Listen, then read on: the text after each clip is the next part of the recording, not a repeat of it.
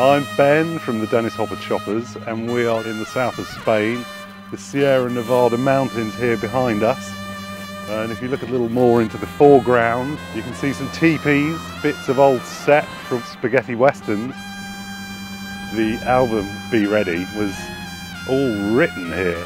The whole time we were writing it, we were just hanging out here in this landscape, and it can't help but be truly inspiring to what you're writing. This time we've come back here to shoot the video for the new single All Could Come True, just because it's the perfect place to do it. Passed you the wine of my last cigarette. Maybe we're here on some old friend's bed. Well, the desert at the moment is very, very green. So we're hoping for a bit of, bleak desert harshness with the sun beating down on our heads. But unfortunately, I think there's been a month of heavy rain, which has meant it's actually quite green and lush.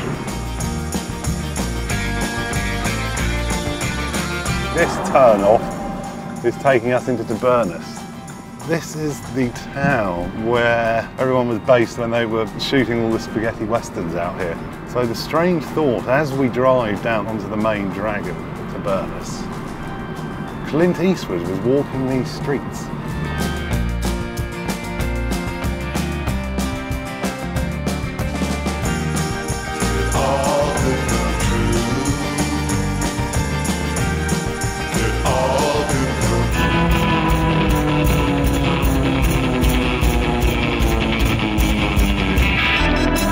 The thing is, because the last album was recorded as a one-man band, basically, and just found that was quite limiting. Obviously, because you can only really play so many things at the same time, and if you want to create this, large image which can be conjured up off the music, it's quite hard.